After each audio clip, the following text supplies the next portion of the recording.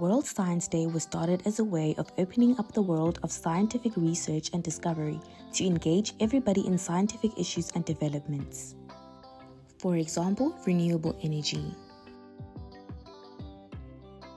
The aims and objectives of World Science Day are as follows. To advocate for a transnational scientific community, particularly as a way to benefit societies. To draw attention to challenges faced by the scientific community in all parts of the world. To raise awareness of how science can contribute to a more peaceful and sustainable global community. World Science Day is every year on the 10th of November.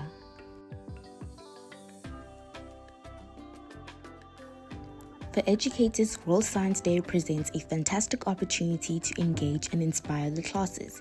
It can be celebrated in a number of different ways.